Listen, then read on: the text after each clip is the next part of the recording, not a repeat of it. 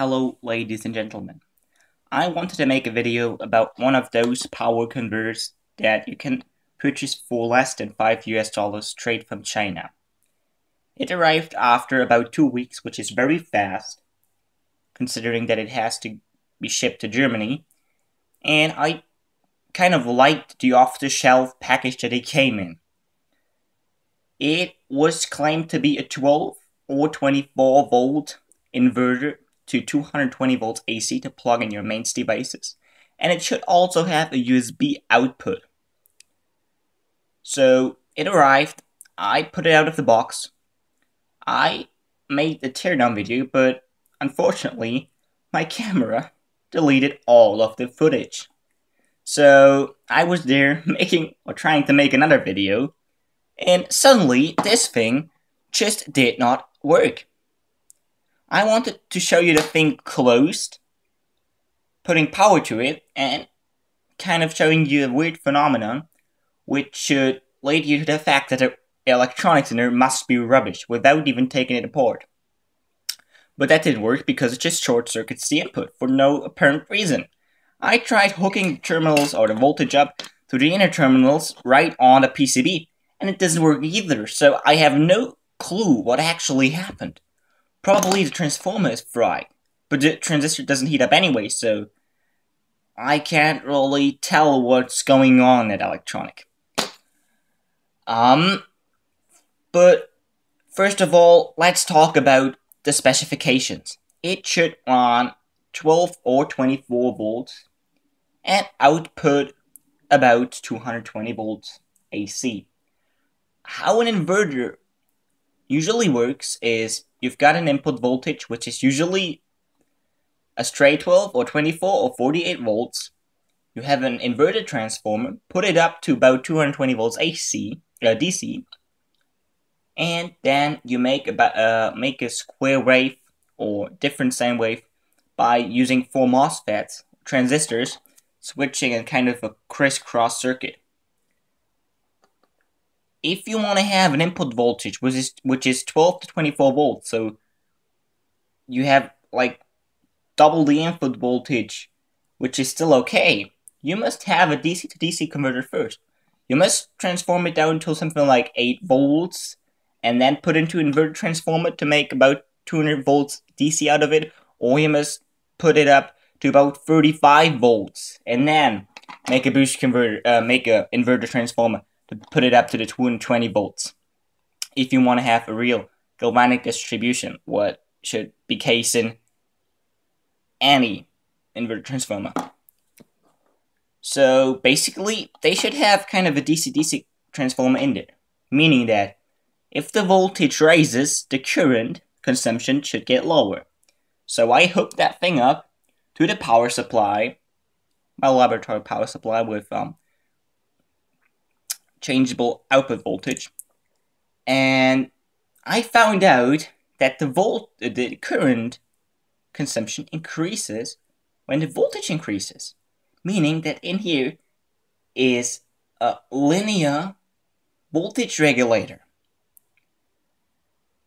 And this is very, very odd, because you can't let that thing output like more than 5 watts, considering that you have to dump almost like 2.5 watts, because you will have 24 volt input and you must dump half of the power going in to get a straight 220 volts output. So I took it apart and I found no linear regulator. The thing on here is basically a transistor to switch the little tiny inverter transformer on and off. This inverter transformer usually gets its use in CCFL or switching compact fluorescent drivers, which should be a maximum of 7 watts with that size of inverter. And I found no linear regulator. It's a single-sided PCB. The only thing I found was 2 zener diodes. And it must be a joke. It has a USB output claimed to output 500 milliamps. And how? Even if the battery is discharged at about 10 volts, you must have a drop of 5 volts. And on 500 milliamps, that would be 2.5 watts this little zener diode had to get rid of. How is that even possible? They're usually half-watt zener diodes. It would overheat completely. And we're talking about a totally discharged 12-volt battery. What about a fully charged 24-volt battery? It could almost be 29 volts. I mean, it's 24 volts on 500 milliamps you have to drop. If you put like 12 watts on a little zener diode, it's going to explode.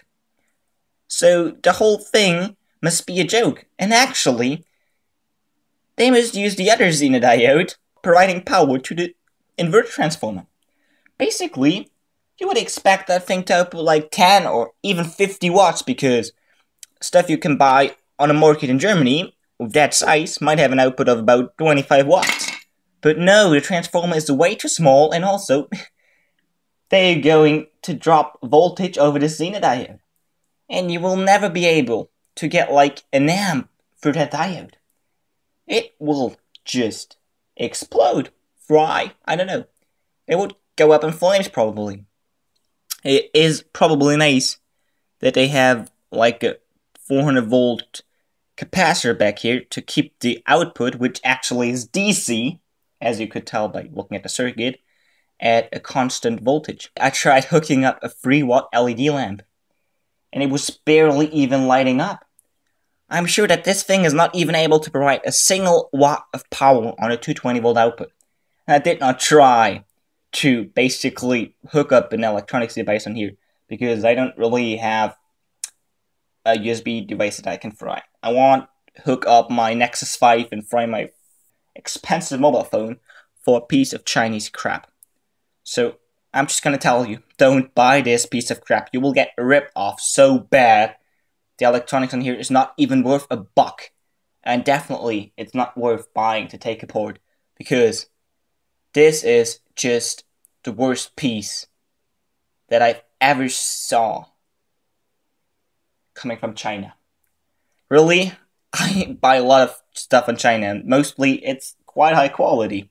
But this is just a joke. I'm definitely going to talk to the AliExpress seller to probably get some of my money back, because this is just not what it was claimed, and it's just ridiculous. So hope this video helped you.